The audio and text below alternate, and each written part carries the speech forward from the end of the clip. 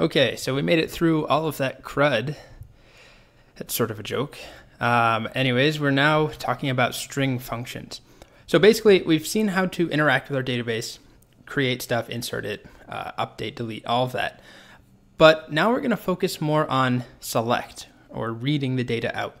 Because what we've been doing right now is just reading the data directly as it is. So I could say, I select breed and name from cats, and that's it. I get it back, and that's great. But there are things that I could do with that data.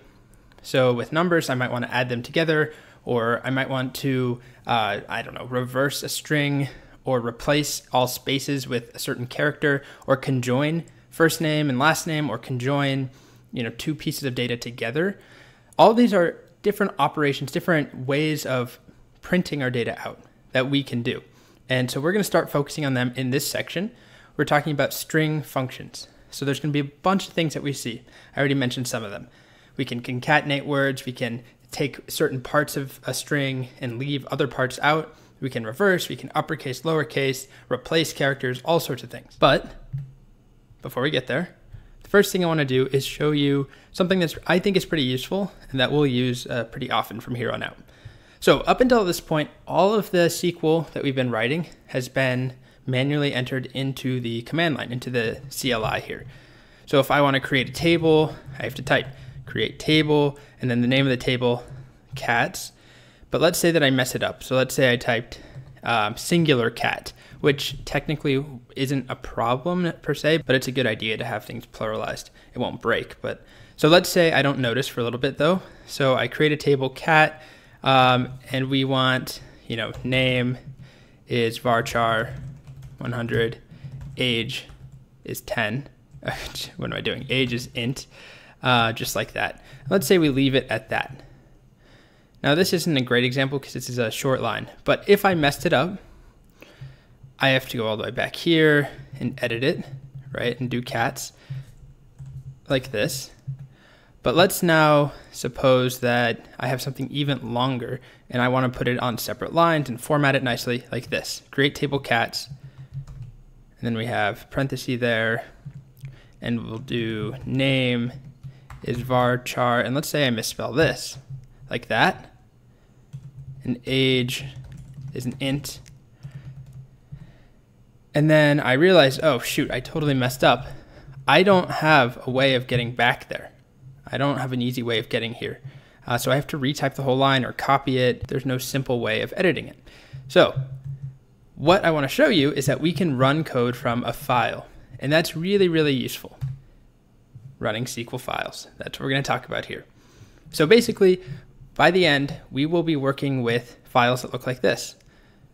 They're nicely formatted. They have nice syntax highlighting. We can edit them, make changes, and so on, and run them when we're ready, rather than typing things manually into the command line. That doesn't mean that we won't be typing things here, because it's a very useful tool. Oh, go away, Siri. It's a very useful tool.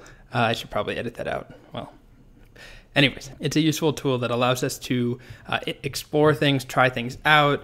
If they're short lines, it's great. But if we're really trying to do more serious stuff, it's much easier and better to work in a file. You can make edits, you can share it with people. So that's what we're going to do.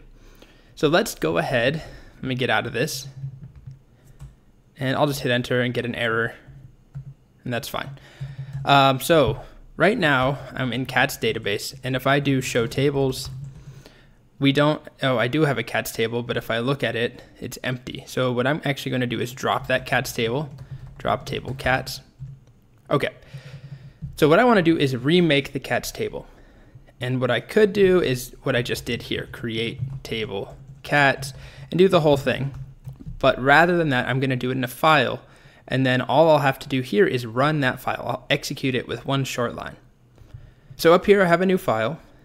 Again, you can do file, new file. You can use the shortcut shown here. You can right click and do new file as well. Whatever we do though, we need a new file. And I'm just going to put something in there. So create table. And I am showing you creating a table, but we'll be putting any SQL query in here. Creating a table, dropping tables, inserting data, selecting any sort of query we want. So create table cats, And it's so easy now to format it nicely. We'll have name, which is varchar 100. Let's do an ID as well. See how easy that was if I made a mistake. Cat ID will be an int, not null, auto, increment, comma, name, varchar, and then we'll do age is an int, and we'll do primary key is cat ID. So this should all be review, but what's nice is I have this query like this. I need to save the file.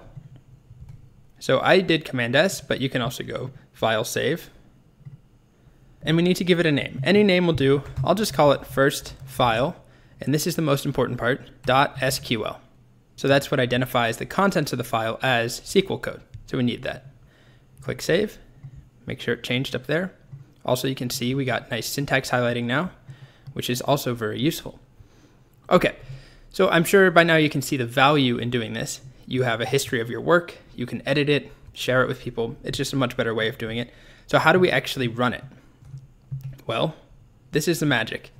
Source, and then a file name.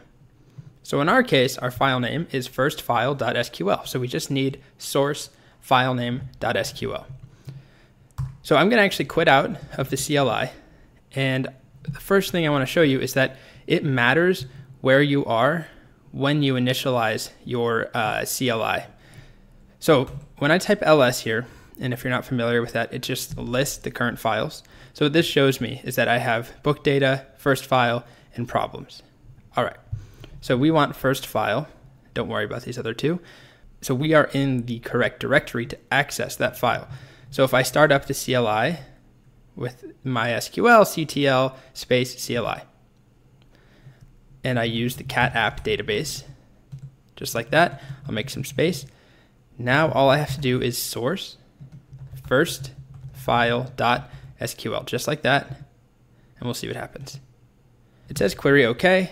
So now how do we know it works? Well, we could do a describe cats, and here's our table. So that's all that there is to actually executing the file. It's just the source and the file name. But what I want to show you, two things. I'll go ahead and make a new directory. You don't have to do this, but I'm just going to call it, I don't know, testing. And then inside of testing, I'll make a new file. And what I'll put inside of that file is a select statement. Select star from cats. Actually, let's do an insert. Insert into cats. And we'll just do, what do we have here? Name and age, which I'm just realizing I capitalized. So we could obviously go back and change that here and rerun it, but we'll leave it. So insert into cat's name and age, just like that. Values and name will be, let's do Charlie. And age will be, let's do an old cat, 17. Save the file. And we'll do file, save. And make sure the file has .sql in it. So we'll do rename. And I'll just call this insert.sql. Okay. Let's actually, just to show you we can do more than one thing at a time, let's insert both, or let's insert two. And this one will be called, I think we already have a Cindy. Let's do a Connie, who is 10. And then at the end, we'll also do select star from cats, just like that.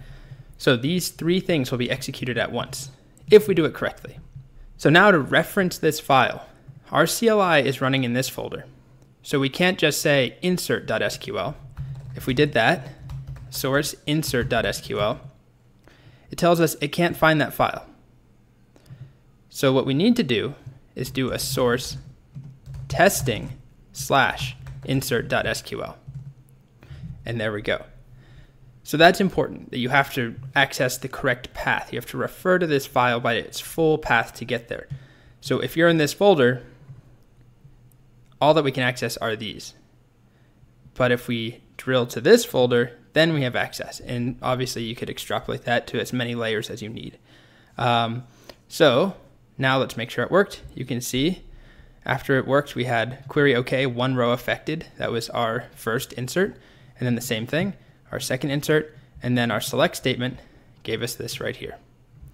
So that's all there is to running code from a file. It's really, really useful. We'll be doing it pretty much nonstop. And the first thing that we're going to do is actually get some new data into our database using this in the next video.